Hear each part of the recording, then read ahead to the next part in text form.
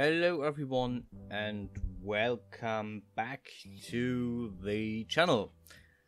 This is the second part of the tutorial series. If you are new to this and if you have no idea what this all is, this is the second video of my tutorial series about Hexagon, which is a 3D mesh design software, so to speak, so you can make your own 3D models in this.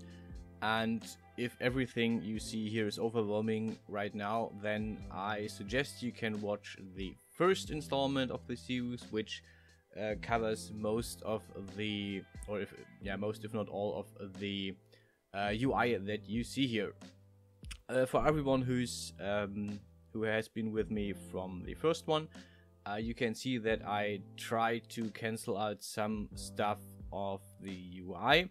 I'm trying to basically have this stuff not visible until we need it. So expect this stuff on the left of the monitor of the video to not be accessed until a few episodes in. Next time I will maybe take more time and cover this up better.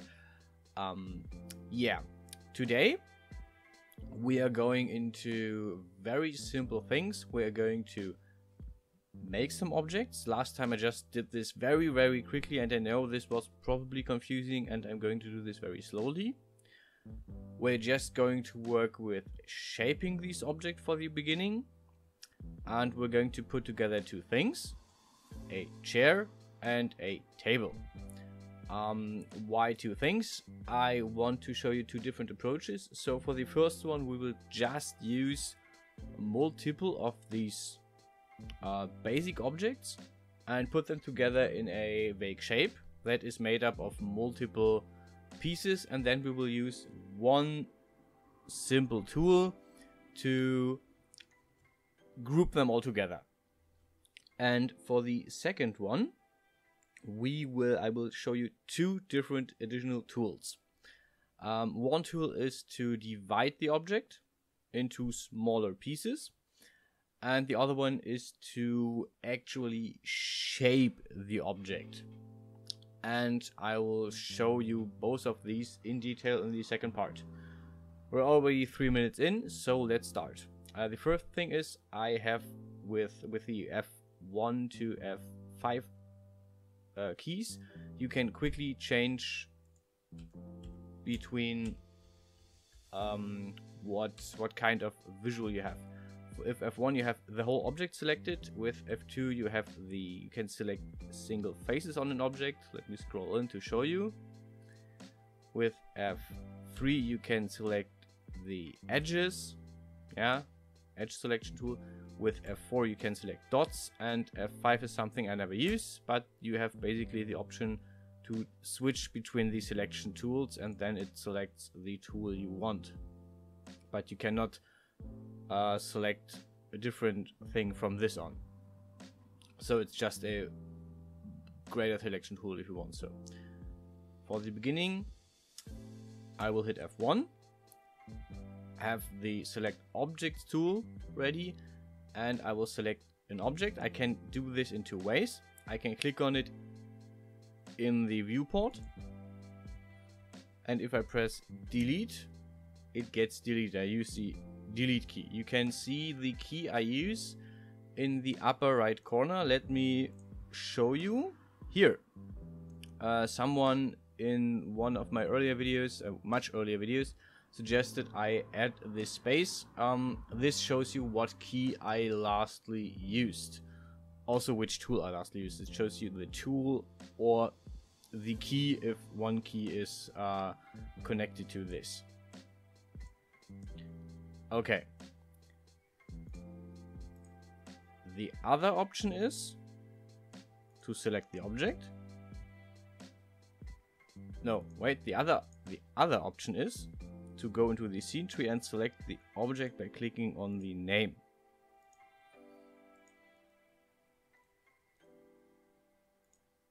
And you have a menu with right click, but this doesn't help us right now. So to select something, you hit the delete key. Okay. everything is deleted.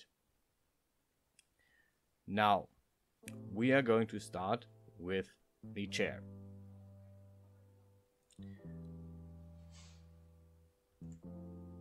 If you have any tool selected and you don't want the tool, press the escape key. As you can see in the upper corner, it aborts the key. So if, for example, I want a cube, but I hit the sphere key, say, oh wait, this is a sphere, I didn't want this, press escape, and it gets deselected, aborted. Okay, so to create an object, we use the primitive tabs. Yeah, there's different tabs, and we only need 3 today. We start with the primitives tab.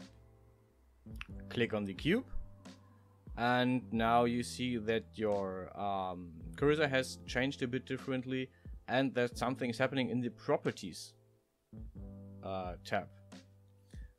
You have 2 options to make your model. You can say, okay, I want to go from the center of the object. Then you can see that it drags the that it makes the size of the cube from the center. So basically where I click is the center, and then if I drag, it gets bigger and smaller. The alternative is that I choose a corner and it works from there. It's both equally for us today. Yeah, and also it shows us the radius. In this case, it shows us the radius in all 3 coordinates, in all 3 ways.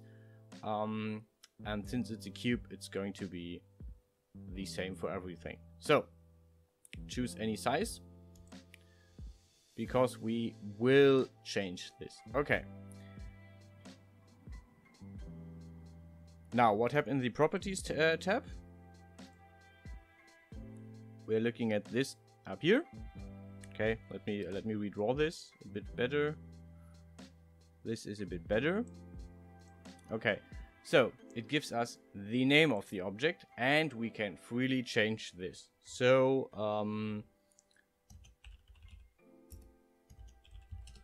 I call this sitting space, where your butt will be placed when this would be a chair. Symmetry. Later. Smoothing. Later. It gives us the number of points on our object, the number of edges, and the number of faces on our object. So we have basically always an overview of how complex is the object we're having to work with. We have a position. This position is in relation to the coordinate system, but it is absolute. So as you can see in the front view, if I set this to a position of 0 on the red space, yeah, the red coordinates are aligned with the red arrow, green with the green arrow, and blue with the blue arrow. If, for example, I take the red position, type in 0 and press enter, or accept, you can press accept or enter, both work. In this case, no, you have to press enter and then accept. It resets this to the 0 position in the coordinate system. If you want to know where the absolute 0 is, it is right there in the absolute center of the floor. Okay. It has no rotation. If I rotate this, you can see the numbers go up. And it has a size. You can also change the size here manually with changing the numbers. I will show this in a minute. You have a manipulator. I don't really use this. I have no idea what this is for actually. I have never used this before. I mean, we can play around with it later, but for now we don't need it. So, chair. Chair has a sitting area. It had 4 legs, and it has something to lean against. We're going to build that with a few cubes. So, we're going into the object manipulation. I talked about the tools here. Translate manipulator is to just move the object. Rotate is to just rotate it. And scale is what we need today to scale it.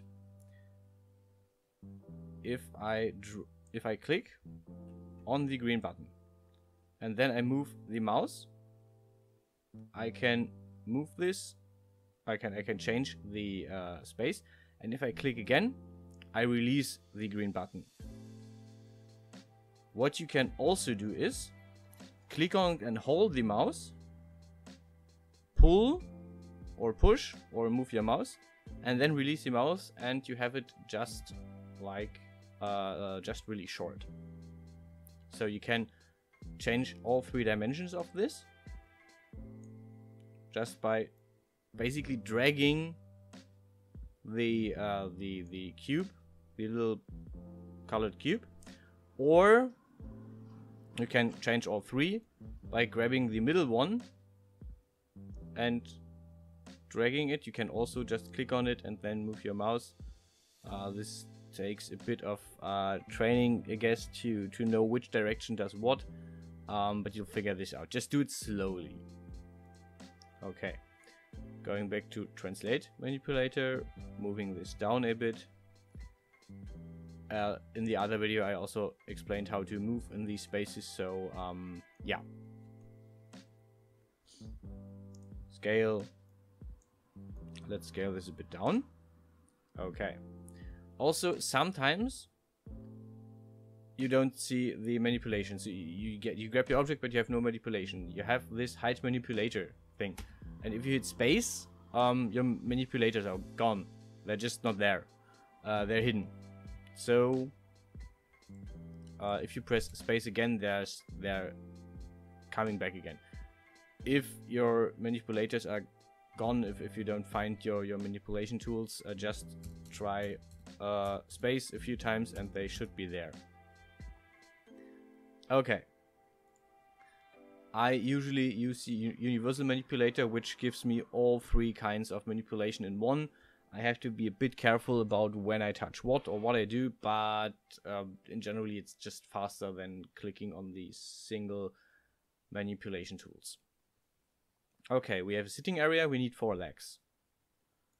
Let me create another cube, like this, and you can see that usually using the perspective view to create an object is not the best idea, because it creates the object somewhere the 2D interface thinks your 3D mind tries to place objects. So this is why we use multiple panels. In that case, I basically use the front view and say, okay, I want this up here, and I use the right to say, okay, I want this in the front. Okay. Now we have leg, it's a bit short, so we use the again the scale manipulation.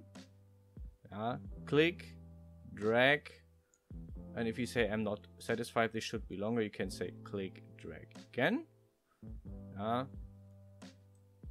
Just do this how you feel. This is this chair is something we will probably work with in the future for other stuff, but don't get into too much detail today. Okay. Also, if this clips, it's okay. Yeah, for the first time, this will clip. It will always clip. There's always some clipping involved. Also, I will go back to the properties and name this lag accept. So usually accept is a good idea to hit after you do any changes in the properties tab, because it just better be safe and get it updated than not. You will see me click on accept a lot just on autopilot, because I am so used to doing this. Okay, so I'm selecting my leg, this time from the scene tree. Now you can go to edit and copy, and you can go to edit and paste, and you have another leg in your scene tree. Why don't we see this in the perspective view, in the viewport, because it's on the very same space. They're overlapping perfectly. What we do now, we go into the front view, we grab our little arrow, and we pull this all the way over to the other side. And now we have 2 legs, but we need 4. So, to alternate, I have nothing selected. With escape you can also deselect whatever your current selection is. Escape is your friend to deselect and just do anything. Also, if you have nothing selected and press escape, nothing happens, so it's safe. Escape is a very the escape key is a very safe thing for you to use. Okay, we want to select multiple objects. Way number 1, if you use the right mouse button, if you use the left mouse button, nothing happens. You can drag this and nothing happens, except it tries to select the nearest object on your mouse, as you can see. If you click the left mouse button, hold and pull, you get this red rectangle.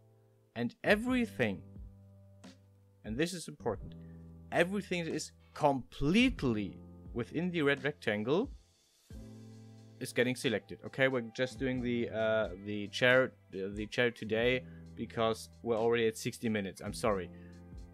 So I have both legs completely in the selection, but not the top. And both legs are selected. We're hitting Control Z to copy. You can see this in the upper corner.